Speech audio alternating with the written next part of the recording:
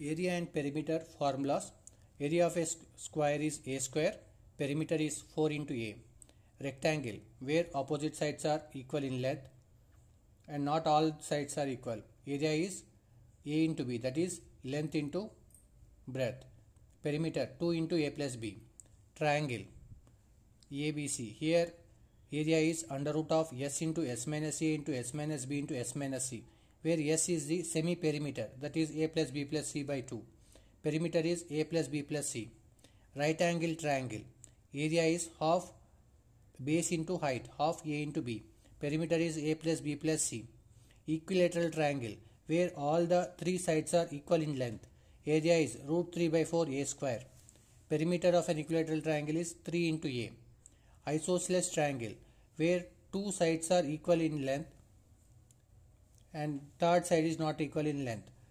Area is half into base into height, base into height.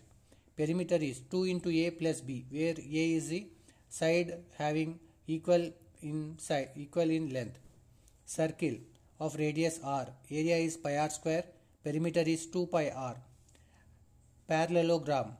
Here it is a geometric figure of four sides where opposite faces are equal in length. Okay, and here angle is not 90 degrees. And here rectangle, square, rhombus, these are also a special type of parallelograms. Okay, area of a parallelogram is base a into height h, a into h. Perimeter is 2 into a plus b. Trapezium. Trapezium is a four-sided geometric figure where one set of opposite faces are parallel to each other and all the four sides are not equal in length. Area is half into sum of the sides which are parallel in length, that is half into a plus c, because these two are parallel to each other. Half into a plus c into height, that is distance between the two parallel sides. Half into a plus c into h. Perimeter is a plus b plus c plus d.